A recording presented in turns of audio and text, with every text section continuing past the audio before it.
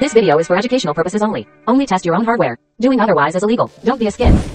What is going on, you guys? It is the Talking Sasquatch, and it's great to have you back. Now, we all know that auto theft and auto hacking have been a huge topic in the media recently. These are gaining access to vehicles with all new, technically advanced ways. Now, the idea of hacking cars with technology isn't a new thing whatsoever. In fact, the giant hacker convention DEF CON has had a car hacking village for years now. The Flipper Zero has been getting a bad rap from press because people thought that this thing actually could hack cars. It was basically all misinformation or misunderstanding about how a Flipper Zero actually works. Now, this little thing can actually read things like car keys and fobs. However, there is security in place that makes it so that even though it can read it, it really can't do much with it. This thing straight out of the box is probably not going to be able to hack your car. Now, with some clever engineering and some technical know-how, maybe it can. If we can use the Flipper Zero to actually get into the computer of the car, then we have a lot more options. Recently, a researcher named Matthew KuKanich was actually able to connect his Flipper Zero to his car using a CAN bus module. And if you know anything about CAN bus, once you're in,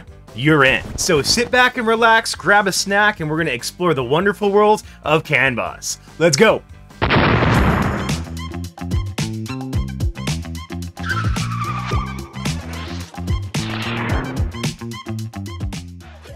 First of all, a huge shout out to Matthew KuKanich. He created an amazing presentation that this entire video is based on, basically outlining the entire process of CAN bus reverse engineering. Matthew is a CAN bus and vehicle integration specialist, and he spent over 8 months creating this presentation. So if you're interested at all after watching this video, link down below, watch the entire presentation, it's fantastic. So I guess, first question, what is CAN bus? Now, CAN stands for Controller Area Network, and bus stands for Binary Unit System. Consider it your car's nervous system. It's an extremely good and robust 2-wire system for transmitting data. What's good about it is it allows basically a 2-wire system to run throughout the car that all of the different sensors and devices can connect to without having to connect directly to the computer. Imagine if every single sensor and light in every part of your car that had electronics in it had to be connected directly to the computer with a wire. Your car would basically just be one huge mass of wires. So that's where CAN bus comes in. Every single one of these devices hooks up to the CAN bus system, and then the CAN bus connects to the computer. What's also really cool is that there's 2 wires, but it actually carries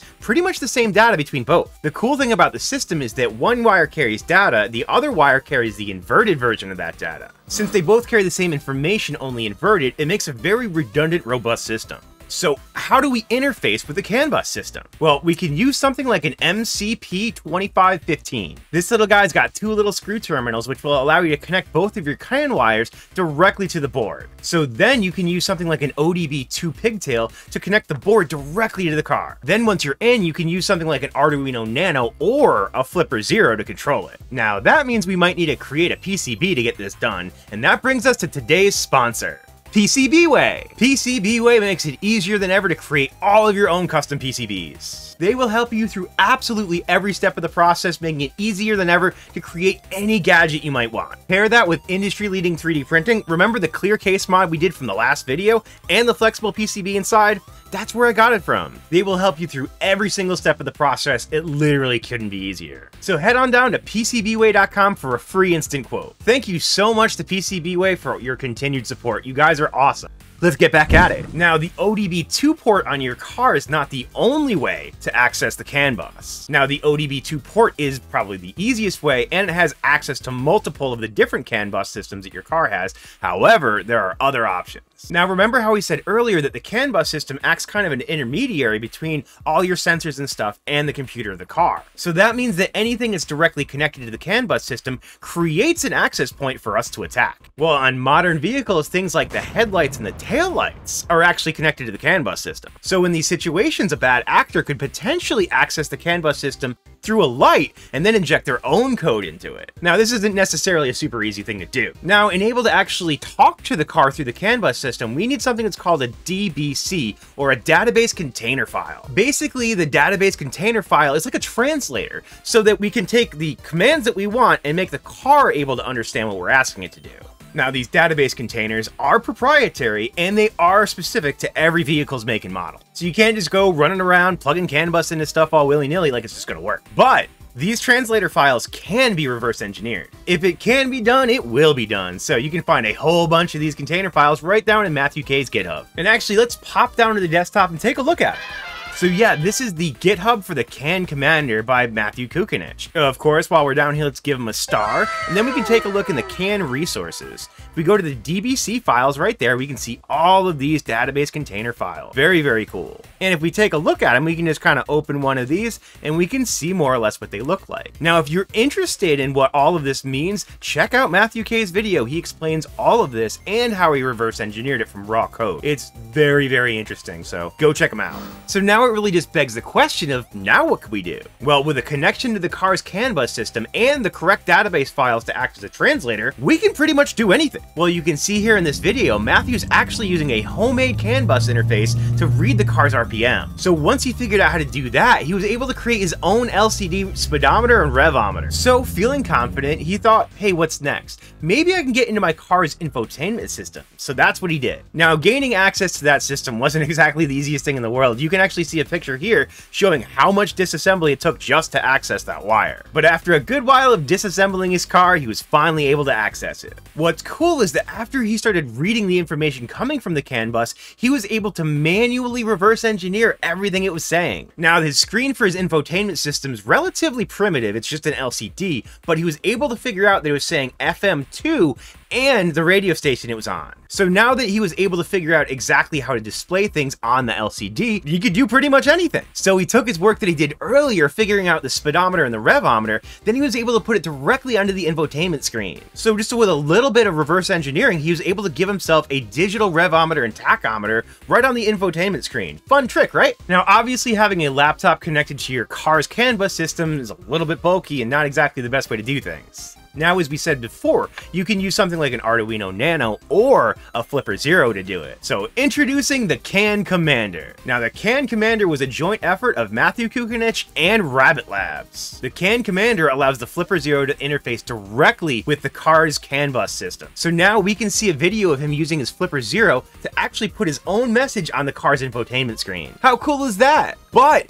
that's not all the CAN Comander can do. See, when you put people like Matthew K and Rabbit Labs together, they're going to over-engineer the hell out of this thing. So not only does it have the CAN bus interface, but it also has a CC1101, it's got GPS, and an ESP32S3 in it. So here's the fun part. The CC1101 is a sub-gigahertz chip that can send and receive sub-gigahertz frequencies. So that means that the CAN Comander can actually read things from your key fob and then connect it directly to the CAN bus information. So not only can the CAN Comander read your key sending an unlock signal, it also reads what the unlock signal does inside the car's computer. So since now we're connected directly to the computer and we know exactly what the computer's doing when you press a button on the key, it pretty much gets rid of any of the rolling code problems you'd have if you're just trying to interface with the key. So with a wired connection directly from a Flipper Zero into your CAN bus and having the ability to read what's going on with the key, pretty much the possibilities are endless. So you can see here that Matthew's actually using the Flipper Zero to read the speed and RPM of his car. Now, most of the research we've seen so far has been Matthew basically reading information from the car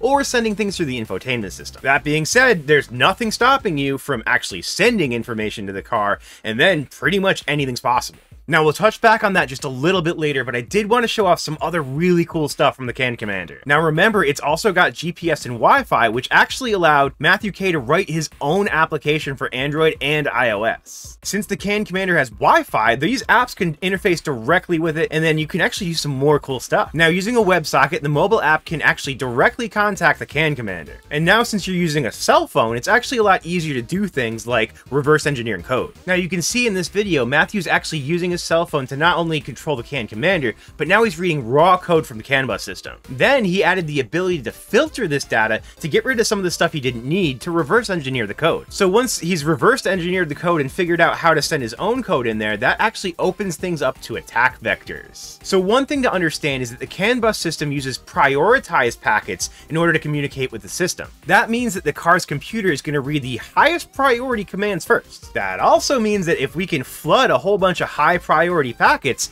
the car's computer system's only going to read our packets. And if we make those packets as long as possible to make it so that the computer takes as long as possible to read them, That means we've created ourselves a denial of service attack. You spam a bunch of high priority large packets at the computer and that's all it can read and nothing else. So obviously on a vehicle, it's pretty much going to disable the vehicle. That's pretty fun. Now the other thing we can do is if we place ourselves between a sensor or something and the actual vehicle, then we're the intermediary of the CAN bus. And that's what's called a man-in-the-middle attack. Now, in a man-in-the-middle attack, basically device A thinks it's talking directly to device B, and device B thinks it's talking directly to device A. Well, that's where we come in, because we're sitting directly in the middle of those two, and they're none the wiser.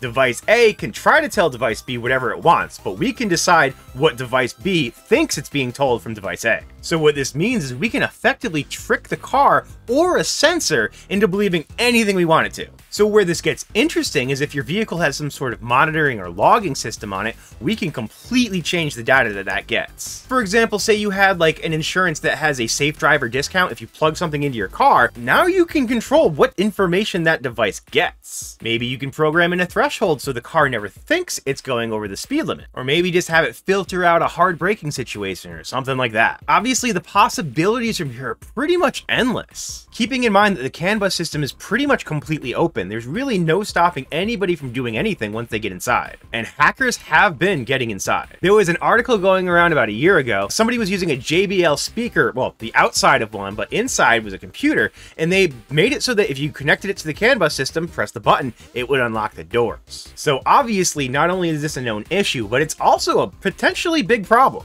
Of course, the automotive industry knows all about this, and it's up to them to figure out what they're going to do about it. One thing I wanted to stress really quickly is that Matthew is a security researcher, and one of the goals of this project was to try to develop protections against these types of attacks. He's working with auto manufacturers to create countermeasures against CAN bus attacks on vehicles. He's not just a hacker trying to make tools for thieves, just want to lay it out there.